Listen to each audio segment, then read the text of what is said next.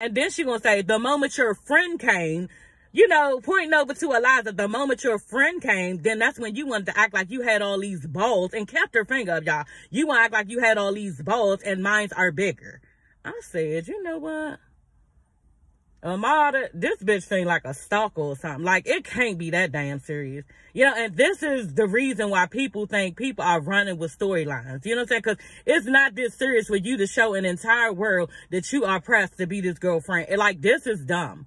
You know what I'm saying? And it's giving off weird energy. That's what it's doing. And I don't know what you want from me. Amada's probably thinking, but you need to move. TRINA was very fake and phony when they first met. She said, oh, how you doing? Grab your hand. You know, I'm TRINA, this and this and that. And nice to meet you. Like, that whole energy that she gave could have been given up front the first time that they met. But TRINA decided to be an asshole when they first met. So, you know, it left ZOEY feeling like, damn, okay, well, what did I do? And like, TRINA's a mean girl and like, she's being mean to me. So this is the reason for ZOEY walking up, you know, basically saying, you know, well, you know, I don't know if I'm getting ready to walk into, you know, the mean girls or whatever, you know, like that. So TRINA know what she did. You know what I'm saying? TRINA know exactly what she did, and that's why she came different this time. And it was totally different. It was like, you could have did all that before. You know what I'm saying? Treated this girl with respect, kindness, and decency. You know, to come somewhere and just don't even acknowledge that she's there. Like, it looked like she didn't even want to look over at ZOEY the first time. And now you want to show her respect, look in her eyes, hold her hand, and tell her nice to meet her? Like, okay, girl, like, she fake and phony. And if I was ZOEY, you know, I just probably wouldn't even want to work with her or them.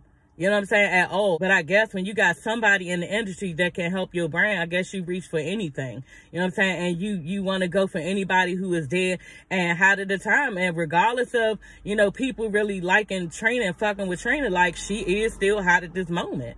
That's just it. So it'll be a good look for ZOEY, I guess. Like, I don't listen to TRINA stuff. TRINA was saying how, you know, with Super Cindy is the one that, you know, said you can't be on it and I'll talk to her or whatever. But I don't know. Like I said, too, I think that TRINA does not care for ZOEY's look, so she wasn't real pressed to work with her. You know what I'm saying? And they on BBLs and tummy tucks and, you know what I mean, snatch waist and all this other stuff. So, you know, these are the type of people that TRINA would rather fuck with, and it's not a ZOEY. And TRINA was in her confessional telling some, yeah, I don't know what ZOEY's problem is, but I'm not going to keep running into her, and she needs to try to move on. Like, bitch, first of all, you do know what her problem is. You know what I'm saying? You was acting salty and stank when she first met you. You know what I'm saying? And then second, why don't you just be upfront with this girl instead of throwing her so much shade? You know what I'm saying? Why don't you just look her dead in her face and be like, look, we have several artists on, you know, the album, and, you know, we're just not looking for the look right now that you have. At this point, be honest. You know what I'm saying? Be honest. You are talking about you going to talk to Super Cindy to see if she gonna get on it. Okay, girl, whatever. Here you go dragging the shit out again. You know what I'm saying? Maybe they'll let her on it. I don't know. But if I was ZOEY at this point, I wouldn't even want to fuck with it. You know what I'm saying? But like I said, you know, maybe she's desperate and need this push in the industry, but you already got Suki. You know what I'm saying? And Suki, yes, her brand is, to me, you know, starting to be like just total nasty and disrespectful. So maybe she's not trying to go that route, but I mean, TRINA, there's not no difference. And for real, Sukihana hotter than TRINA. So what is the point? Like, I would just give it up if I was ZOEY and just leave the whole album alone, because like, what is it going to do anyway? Like, for real, it's just stupid. And then she even said something too. She was like, you know, I don't have to fuck with nobody if I don't want to. This is what she said. So she felt like she ain't have to fuck with you, and that's how she curved it. That was her behavior. You know what I'm saying? She's telling you out of her mouth, and you got to read between the lines. This is what she said. You know, if I want to fuck with you, I can fuck with you. If I don't want to fuck with you, then I don't have to fuck with you. And that's what she said. So she felt like she didn't have to fuck with you, even look your way, respect you, nothing. And you did not even matter in that moment. You know, and ZOEY's so pressed that she not saying this shit. You know what I'm saying? And she want to be hooping and hollering to Joy as if Joy is doing the carrying, you know, but TRINA is the one that's shitting all over you right in front of your face, and you not even fucking seeing it. Hey, everybody, it's your girl, Sassy. Y'all, let's get into this 9th episode of Love and Hip Hop Miami. Okay, the episode starts off with Sukihana telling TRINA that she wants her to meet a friend. You know, she got a friend for her to meet. So the friend ends up being ZOEY, you know, and I was so glad because, you know, I really want somebody to have Zoe's back, you know, somebody, you know, and it just so happened to be Suki in the industry. So Suki goes outside, you know, to meet up with her and tells her, I'm gonna make a song with you. You know, we already did a song, but I got your back. Anything you need, you know, obviously Suki must have heard about how, you know, she got treated with the TRINA and ZOEY thing, and how she had to go on ZOEY, you know, because they were treating her, you know, basically like an outcast and being mean girls. And so Suki must know about this and, you know, let ZOEY know, I got your back. Anything you need, I got you. I'm right here. Plus, they already did a song together. And she used to do Suki's hair. So ZOEY used to do Suki's hair back in the day. So that's how they know each other. But they still, you know, close friends.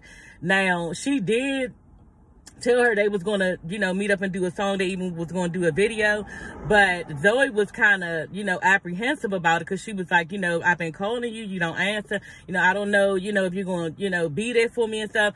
And Suki is like, no, don't worry about it, I got your back and I'm here for you, you know, just letting ZOEY know that. And I was glad, you know, that she has somebody, like ZOEY said, of this caliber in the industry to help her out, to boost her up as far as, you know, being in the industry. So ZOEY is telling Suki that she's still salty because she can't be on the album. You know, Cindy said she can't be on the album because she did cuss Joy out. And like I said, you know, I am 50-50 with this. I feel like she didn't say anything wrong walking up to TRINA. Everybody else, including Joy, you know, she mentioned mean girls, just trying to break the ice because she felt uncomfortable walking up to them. Something that we all probably would do. And, you know, I don't feel it was warranted for Joy to jump at her like that. You know what I'm saying? So I feel like it was wrong of Joy to try to start shit. You know what I'm saying? But on the other end, well, if you thinking that you could argue back and forth with TRINA, cousin / this bitch is her sister, really, you know what I'm saying? I just don't think that that was a good move. Then to go in Super Cindy's office and be getting buck and loud over talking her and stuff, that's just was unprofessional.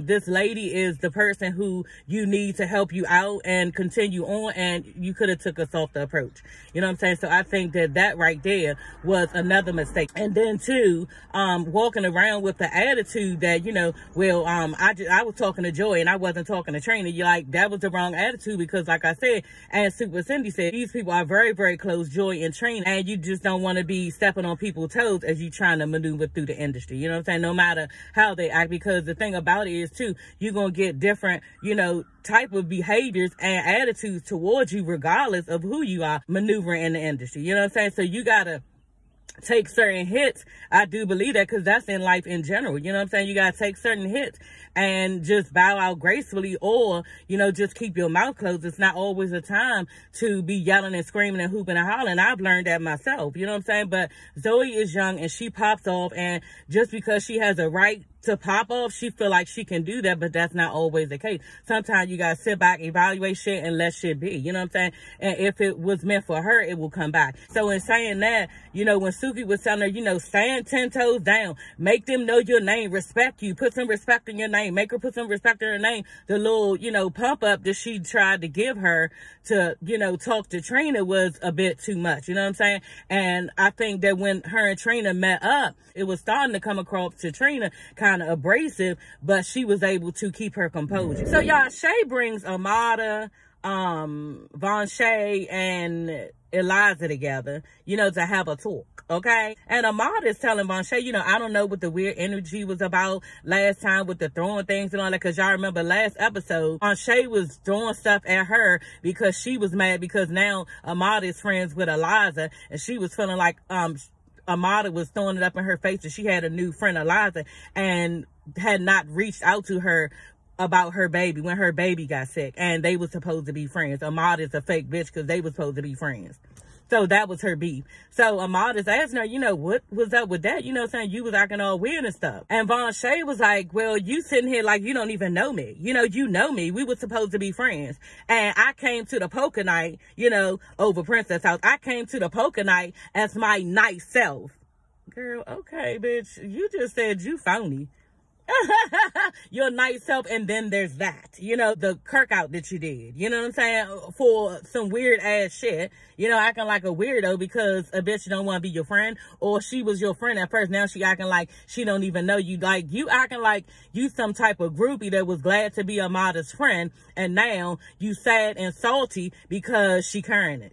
You know what I'm saying? But you are making her curd it because you are acting weird, you know, and you are not seeing that. And then she gonna say, the moment your friend came, you know, pointing over to Eliza, the moment your friend came, then that's when you wanted to act like you had all these balls, and kept her finger up, y'all. You want to act like you had all these balls and mines are bigger. Amada goes, you know, why are you being weird right now? Why are you being a weirdo? And then Von Shay gonna say, yeah, you need to beat my ass. Come on and beat my ass. You want to beat my ass? Like, what? You trying to provoke somebody? So security gets in the middle, and, you know, they get there real fast this time. They got there fast this time. And I guess it's because she mentioned beating somebody's ass. You know what I'm saying? So they were there quick, faster than the motherfucking hurry. And they jumped in between Von Shay and Amada real fast. Von Shay goes, this bitch is a weirdo. Gonna call Amada a weirdo. Y'all, Amada got so motherfucking mad. She took that plate of food, looked like it was a plate of salad, and threw it over to her face. I said, Lord Jesus Christ. Then they start just going back and forth with the insults. You know what I'm saying? Von Shay was like, yeah, your pussy is so bad it's the grave or something like that. She basically saying Amada is sleeping around with everybody, and girl, you slept with Safari, so that will probably put your pussy in the grave.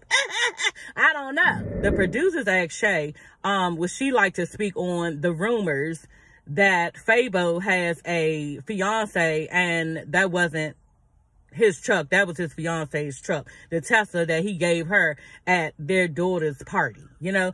And she don't want to talk about it. She like, yeah, y'all wasting y'all time. Like, the producer actually came over and was trying to probe them to talk about it, and she was like, no honey, and got up and walked off. Girl, she waited until she got in front of Fable. She was like, what's going on? Because these rumors are out, y'all. They show Tasha K. Go ahead, Tasha K. Y'all, Tasha K is on her show saying how Shay told Fabo that she was pregnant, and he told her to run and get an abortion because he had a fiance, and that he was engaged, and he was in Milwaukee 2 weeks ago, you know. And the producers asked her, well, was he in Milwaukee 2 weeks ago? She was like, hell no, you know. And Fabo is full of shit, you know, because he offers information to Shay. You know, y'all, we gotta look into what these niggas be saying when they're saying it, because there's a lot of truth in when they open their mouth.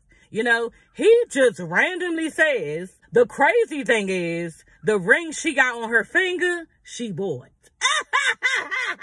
I said, damn. Yeah, Shay was real quick with it, though. She was, because that's the thing. We hear stuff, but we choose to ignore it. Shay goes, so she bought her own ring, and she went around Milwaukee telling everybody that y'all was getting married. Fabo was like, you know, I ain't bought no ring, and she's delusional, y'all. That's the first clue. Calling the bitch crazy. That is your first cue to know that, yeah, what the rumor is that he's cheating, that's what he's doing. You know what I'm saying? Because he's quick to call her crazy, but what are you doing to make this bitch crazy? That's the thing. Shay chooses to ignore the whole thing. You know what I'm saying? Even though the red flags are there. I'm not going to deal with his stupid hoes that can't deal with the fact that they're together and he's hers. Girl. Until the tables turns and it's you. That's when you going to start digging into information and what's going on. You want to turn a blind eye at the things that you see he's doing until it's your turn. And that table is turning, and you're going to be digging into the information that you need, trying to find information that you need to see why he's not dealing with you or why he's doing the thing that he's doing. So keep on ignoring the shit, Shay, because it's going to blow up in your face. And the thing about it is, y'all know Shay has been pressed to have a man for a very long time. You know what I'm saying? And then, too, she was the one who did not tell us who her baby father was for several months. Like, we didn't know who this nigga was. And he did not want to come on TV. And I want to know why. You know what I'm saying? So Shay know he full of shit, but she chooses to ignore all of the red flags. So then she gonna say, you know, I really don't care what nobody has to say as long as he's good when he's with me. That's all I really care about. His past is his past. Really? How we ignore the warning signs, y'all, because we desperately want a man. Like, damn. You know, and he right there in your face lying to you, and you want to believe it. You know what I'm saying? And it's showing you, oh yeah, he want to be over here, so whatever he did, fuck it. No, bitch. Because sooner or later, he gonna get tired of you, and you gonna be in the same seat that the other bitches in. You know what I'm saying? And that's just how it goes. So Shay just info. They ain't gonna have a nerve that when your brother try to step to Fabo for disrespecting your mother, you gonna come outside and tell him he acting weird. Like, what? This nigga is disrespecting your brother and already disrespecting your mother. MJ was like, yeah, we need to talk and everything else. We need to get the family together because we need to all get along. And I really appreciate you disrespecting my mother and stuff like that. He was like, look, can you help me with these boxes? Because if you're not going to help me with these boxes, then we don't need to even talk. You know what I'm saying? You need to be helping me with these boxes. He is straight disrespectful. You know what I'm saying? And it is a bad look for Shay. And she don't even see it, y'all. They start getting into it. And the bro was like, yeah, I want some. I'm trying to see. You know what I'm saying? Like, he ready to fight at this point. And the producers is in the middle of them. And Fable's like, yeah, you know, I don't even do all that talking. And Shay comes outside, you know, you being just disrespectful and a weirdo. And this is not the right time. You over here causing problems and you on some bullshit. And you are embarrassing me. Like, bitch, what? Embarrassing you? You are embarrassing yourself. This nigga came over your house to take up for your mother. Okay? And because it's getting Fabo upset and riled up, then you got a problem. You know what I'm saying? Like, this is crazy the way Shay is looking and she does not even see. Even started going on Fabo telling something. Yeah, you came over there in them hot ass clothes. Look at you. And that's the problem. It's probably going to your brain. You can't even think right. Girl. You gonna get everything that's coming to you because you are shitting on everybody around you, and this nigga is a piece of shit. Like, this is getting crazy, and I can't even believe she is this pressful, man. You know, but she'll see in the end, y'all. But let me get back in here and do some work, okay? I will see you ladies and gents later. Don't forget to like, comment, and subscribe, okay? I will be reviewing The Basketball Wives, okay? What was it? The one with Evelyn and Brooke and, you know, a couple other girls, y'all. I don't fuck with Vanessa. What is wrong with her? Like, this, she looked like, oh my gosh, she is a whole hot ass mess. Like, damn. Girl, okay? But yeah, y'all, I will see you ladies and gents later. Don't forget to like, comment, and subscribe, okay? Bye.